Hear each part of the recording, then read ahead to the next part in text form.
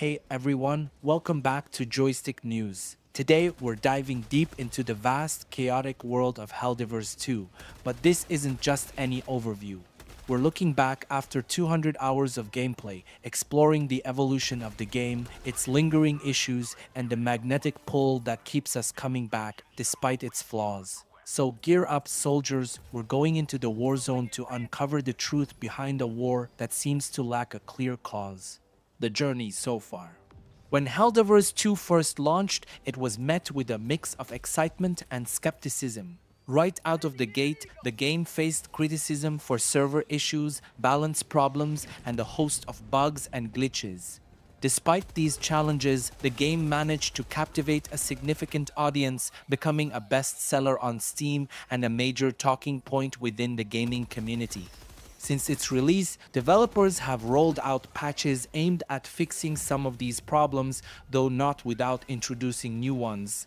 Through all this, I've soldiered on, completing war bonds, experimenting with every stratagem, maxing out my super destroyer, and even hitting the cap on all resources, all while guiding newbies through the ranks and snagging every achievement along the way. A persistent appeal. Despite the array of issues that plagued my initial review, I found myself continually drawn back to Helldivers 2.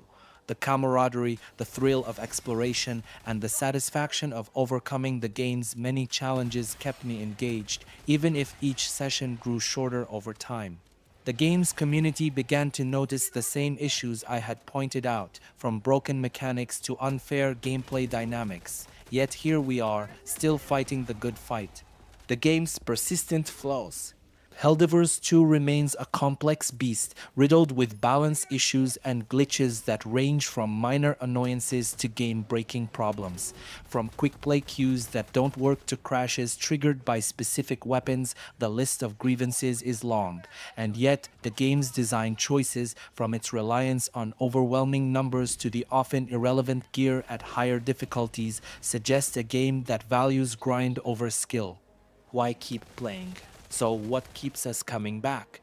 It's not just the mechanics or the gear, though the addition of new weapons and stratagems certainly helps. It's the sense of discovery, the shared victories and hilarious defeats, and the compelling narrative that mirrors the satirical brilliance of Starship Troopers. The game has a way of making each victory feel earned and each defeat a call to arms, urging us to dive back into the fray. New content and continuing issues. Even as new updates bring additional content and address some issues, they also introduce new bugs like crashes when picking up snowballs. It's a reminder that, for all its fun and camaraderie, Helldivers 2 is still a game struggling with stability and balance.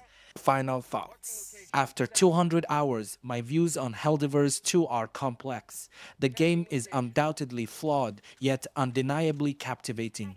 It's a testament to the game's core appeal that, despite its issues, many of us are still here, ready to jump back into the action. But as much as we enjoy the chaos and the challenge, it's clear that Helldivers 2 still has a long way to go in addressing its many issues. So to all the fellow soldiers out there, whether you're dropping into the war zone for the first or the 100th time, keep your spirits high and your weapons ready. And to the developers, we're counting on you to keep improving this chaotic, captivating world we can't seem to leave behind. That's all for today's deep dive into Helldivers 2. Whether you're a seasoned veteran or a curious newcomer, there's no denying the unique charm of this tumultuous battle for the galaxy. Stay tuned for more gaming news, updates, and insights right here on Joystick News. Until next time, keep fighting the good fight, and remember, democracy never dies, but you might, so watch out for those drop pods.